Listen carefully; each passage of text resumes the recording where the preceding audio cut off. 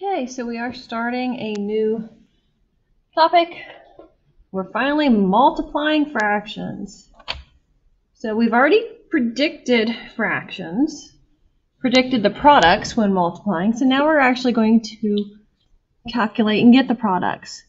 And you may not realize it, but you've actually already multiplied fractions.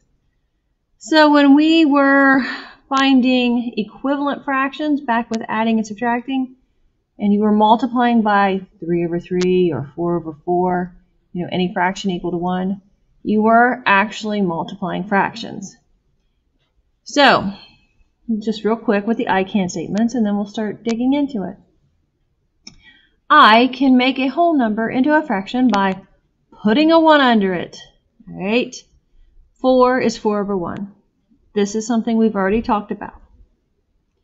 I can multiply fractions by multiplying straight across, numerator by numerator, denominator by denominator. 1/2 times 1/2, it's 1 times 1 and 2 times 2 to get 1 over 4.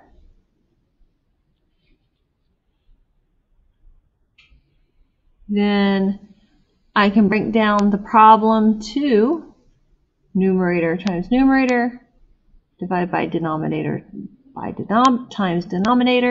Because remember, we already talked that fraction line is the same thing as the division sign. Right? So it's 1 times 1 divided by 2 times 2.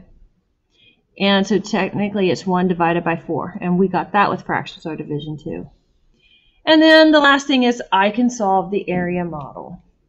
If you remember area models, it's outside times outside equals inside.